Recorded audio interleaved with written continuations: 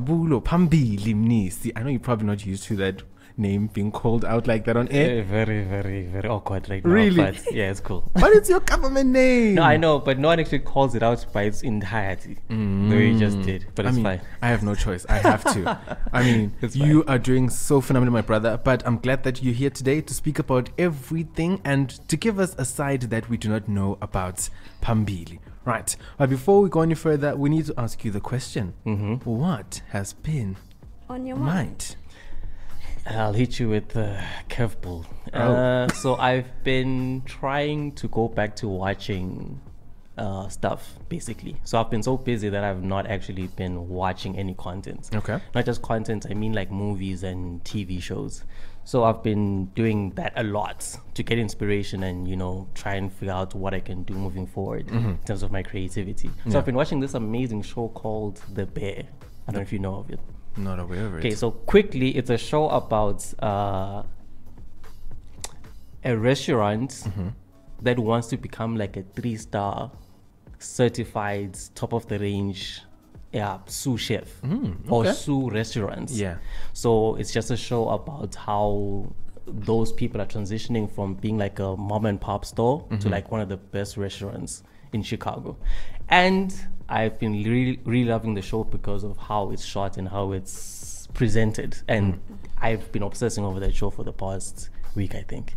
So I've been really thinking about that show. So you've literally just plugged us. Netflix or Showmax? Where can we get it? Or Amazon? It's actually on, I think it's a Fox show, so it's probably on Hulu. Oh, okay. Yeah, but it's a You pay for a Hulu subscription. I have my ways.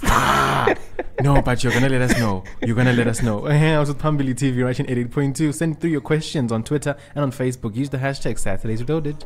No, I will. No. When it comes to what? When it comes to cinematography. There we go. Which personality do you think I was going to talk about? Continue. I feel like you were... Manning. Exactly. Huh? Continue. Hang out with Phambili TV, Russian 88.2, and we are trying to decode who Phambili is per se. But I think before we more or less get straight into the depth of the conversation, let's talk about your creativity. Where do you say you draw most of your inspiration from? I would say I grew up, again, I don't know if you noticed by now, but I really love film and TV. Yeah. So growing up, for the most part, I would even joke to my friends that I was babysit by DSTV. So my parents would always give me money and say, go to town and hang out with friends, but I either watch soccer or watch movies the whole time. So I think from a young age, me sitting in and just watching TV, I think I got inspired by trying to figure out how do they do it.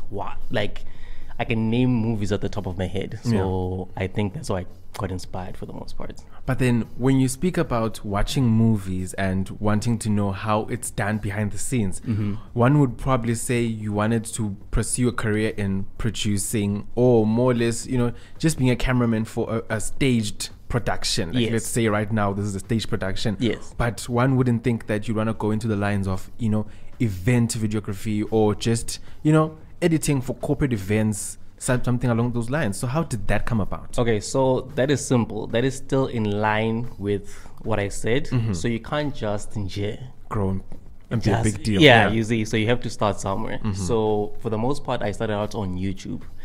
But I saw that my YouTube was slowing me down because I was not getting the reach and engagement that not that I wanted.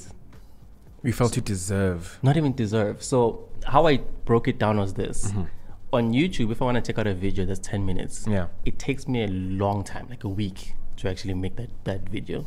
But when it comes to like social media, 30 seconds, 15 seconds, I can actually do a lot of videos like that and grow quicker than trying to focus on one YouTube video. So I was like, you know, let me try out the social media thing. And that's why I didn't have a social media presence before Phambili TV. And then I just started posting on social media. So it's a strategic way of me trying to accelerate my growth and also accelerate my name and my branding within that. So do you like to separate the two, or do you constantly like to be addressed as Phambili? Like I heard when I was doing the intro that you were not very much, you know, I don't want to say familiar with people calling you with your government name, but would you say there is a distinction between the two, and how do you separate the two? Okay, funny enough, I don't know if I have time for this backstory. So, growing up in high school, I had another nickname. I won't even tell you guys that. Why? I won't. Was it really that bad? I don't like it. Okay. It was given to me, so I was But like, yeah, after the fact. So no one calls me by Njabulo. That's the first thing, besides my parents. Yes. So Njabulo Mnisi is what people would normally call me. But Phambili was actually very funny in high school because everyone's like, what name is that? So I'd be made fun of all the time. Phambili, ah! But when I went to varsity and I went to South Africa, funny enough, people actually loved my name. So it was the first time I'm like, how you guys always... Phambili, it's like it's the most amazing name in the world. So when I actually went to South Africa, I started to like own the name. So from there, I got confidence in using it, and then I was like, you know what? When I start back on my social media journey, minutes past the hour 10, watching 88.2, your favorite Saturday show, or hanging out with Phambili TV. What songs are you listening to, Phambili? Yo, my playlist is a mess. It's all over the place. It's I wouldn't advise anyone to listen to my music. It's basically UK drill rap. Ooh. Yeah. Okay. It's very toxic. I was about to say, because the only, I think, top of my head, 5 songs that I've known are very aggressive, Yeah, very rough. very toxic. Oh. Wow. Okay. So is that the only genre that more or less floats your boat, or are you someone who could say is very versatile when it comes to certain genres? So long as it's good music, you're there. So I've had to force myself to actually listen to a broader spectrum of music because I have to incorporate music into my editing. Yes. So I've been tapping into so many genres, deep house, South African gqom to some extent, amapiano, Afropop. So I've been expanding K-pop even to some extent, and I'm actually finding some songs that I really like. I'm saying That's some bangers, you'd be shocked. because I mean, we've never actually seen like Phambili actually getting down, like if you've seen Phambili on events, he's the most serious person ever. Because I'm working. We're all working, but we try include fun somewhere in there. I mean, Nah, I'm working. All right. Okay, let's travel back to the first memory you have of you seeing, or rather using a camera. When does the feeling of I'm liking this kick in? Me liking. So that's a tough one to say because there's professional camera and then there's camera, which is like your phone. So again, I went to varsity in Pretoria, so that's the first time I got like a proper, smartphone that can take proper pictures. So I was really like astounded because I also studied construction, so it was architecture based stuff. Okay. So I was always curious about, not curious, I was always like shocked at how beautiful the architecture actually was. And I'd always take out my phone to like capture the surroundings of Pretoria. So I think that's where also like the actual doing something now with the camera started. And I'd go around with my friends doing like silly things and doing that. And then then I got another phone and I started doing YouTube. But I was really good at editing, but the video quality was not really great. And then funny enough, my aunt who was in Taiwan actually sent me a camera because she was like, Yatiktin, I can actually see that you are really good at this. Let me just give you my camera because I don't actually use it. And then she gave me the camera, and then from there, there was no looking back. And then you spoke about, you studying construction at UP. Let's talk about TUT, sorry. TUT, sorry. Yes, all right. Yes. Let's talk about that. Why was that the first choice of study that you wanted, or was it something that you just did? No, what's the story behind that? So I was very good with like maths and physics. Okay. So naturally, your parents would be like, hey, you need to focus on something that will make money and something that you're really good at. And I also think I never really wanted to do like a corporate type job. So I then chose to do civil engineering. So yeah, just ticked all the boxes. You could have been a doctor though. Yay. I mean, you are literally giving the right combination. Before the musical break, I did pose a question asking, what is the fascination behind, putting 2 videos together and actually curating them in a form of making someone who wasn't there feel like they wanted to be a part of or want to be a part of that specific event, or that specific project that you're working on? Okay, so to me, it's all about how does the person on the other side feel. So it's not just about cool transitions and sound effects and all those things. It's how does a person feel. So for instance, if I have a clip of a person reacting to the song and they are really like getting into it emotionally and they are crying or they are screaming at the top of their lungs, that to me is a prime clip. I have to incorporate that into the edits as much as I possibly can, because I'm trying to invoke feeling. Where initially I was too technical. I was trying to, like, you know, edit to the beats and put this transition and do that, but I was like, no man, someone must walk away feeling something, whether it's happiness, sadness. They must reflect on whatever I'm talking about in it. It must just invoke something in them.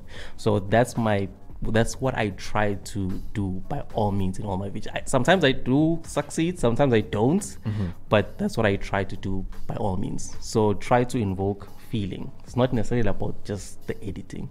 And then speaking of feelings, there's a video that you posted and you were more or less highlighting the fact that the sole purpose or sole reason why you're someone who is not socially present is because it messes with the creative process, and you feel like that's what a lot of creatives more or less get wrong. They stay constantly on social media consuming certain energies that disturb their flow.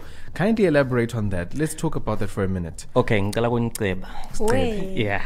So before we started recording, they were actually talking about Twitter. Yeah. And someone was posing a question to someone. They said, why are you always on Twitter? It's such a toxic place. Why don't you leave? So that is also what I think about social media to some extent. It's not necessarily good, is it toxic or not? It can be, but for me, it's we end up comparing ourselves to other people.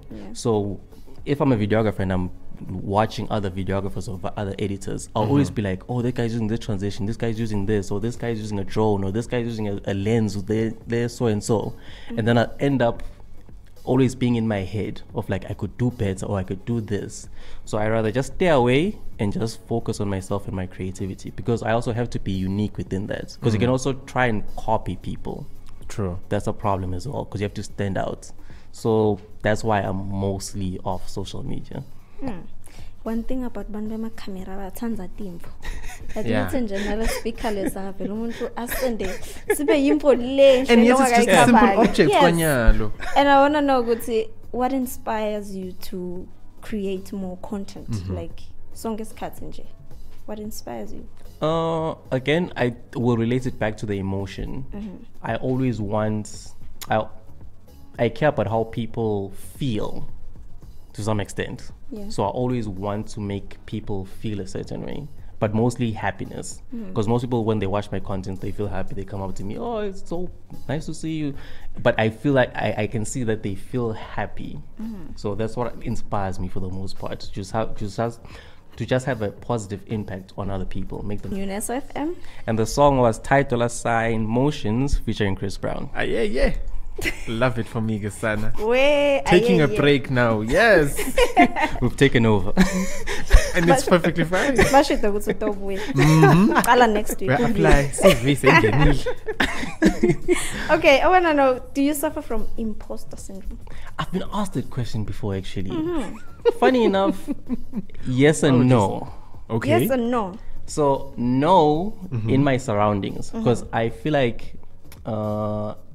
in the Kingdom of Eswatini, even in Southern Africa, we don't have access to the proper equipment or the proper education to actually upskill ourselves with videography and editing. So when I look around me, I feel like that's hindering so many people. So I don't feel like I'm an imposter there. So I don't feel like I don't fit. But when it comes to internationally,